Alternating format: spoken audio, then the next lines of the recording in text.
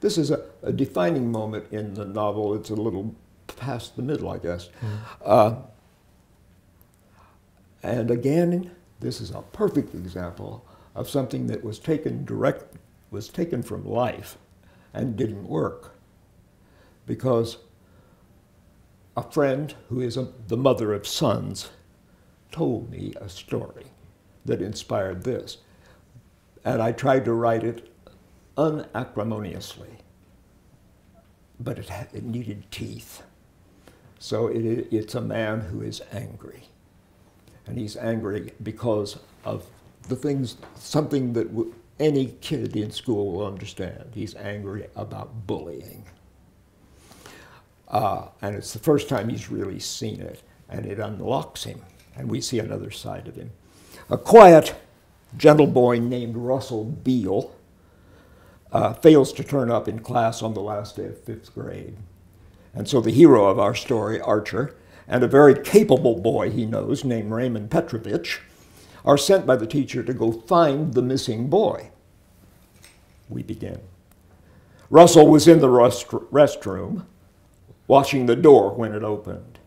Both his hands were tied to a faucet with plastic clothesline. It was wrapped around and around. You could see how he tried to get loose. But what you really noticed was the word written across his forehead in pink Dayglow magic marker. 3 big letters, gay. Russell knew what they'd written on him. He could read it backward in the mirror. The door opened behind me. It was Mr. McLeod, our student teacher. He started to speak, but Raymond showed him the word on Russell's forehead. It was beginning to blur, but it was there. You could feel the heat coming off Mr. McLeod. We hadn't seen him mad before. 6th graders, we said, and showed him the clothesline. Give it to me, Mr. McLeod said. He stuffed it in his pocket. They brought it from home. I'm not saying who they were, Russell said. His voice cracked and started to change right then. It was like this was the beginning of the end of being a kid for him. Something was on the floor by the toe of Mr. McLeod's boot. He picked it up. It was the pink Dayglow magic marker. Shall we go see the 6th graders, he said, to all of us. Let's do it, Russell said.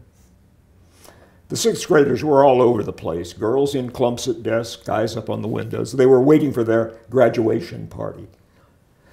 When Mr. McLeod walked in behind the principal, every girl in the room screamed.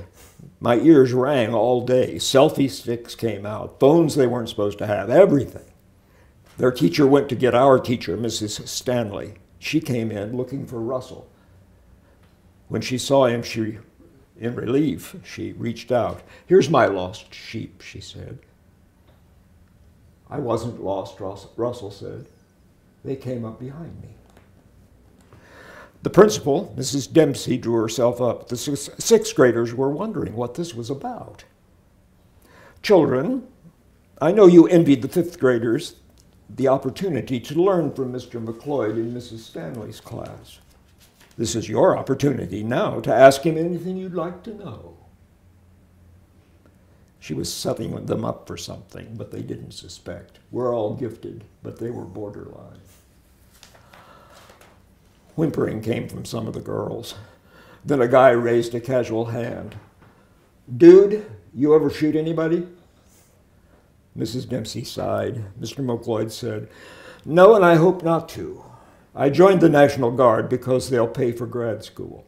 I want to be a teacher. It's my goal. The class thought that over, more or less. Phones flashed. Speak to these children about goals, Mrs. Dempsey said. We all need goals, Mr. McLeod said. Here's one. Stay away from people who don't know who they are, but want you to be just like them. People who will label you. People who will write their fears on your face. He let them think about that. Then he reached in his pants pocket and pulled out the yellow clothesline. They watched it coil in the air. Then he pulled out the magic marker. Does anybody know who these belong to? He said. He seemed to know someone would want to confess. It turned out to be a kid named Perry Highsmith, who was tight with two other kids, Aiden Cooper and Jeff Spinks. And who would you be? Mr. McLeod said. Perry Highsmith, the kid said, surprised that everybody didn't know. It was no biggie. Perry looked away through his flop of hair. It was just like some fun on the last day of school. It was our goal to have fun. He started to drop back into his chair. Get up, Mr. McLeod said, and waited till Perry did. What about the word? It was just a word, Perry said. It was random. Mr. McLeod waited some more. Gay, Perry muttered. A whispering sound made the rounds of the room. It started out a giggle and ended with a rumble at the back. Gay's not a random word, Mr. McLeod said. It's an identity. It's my identity.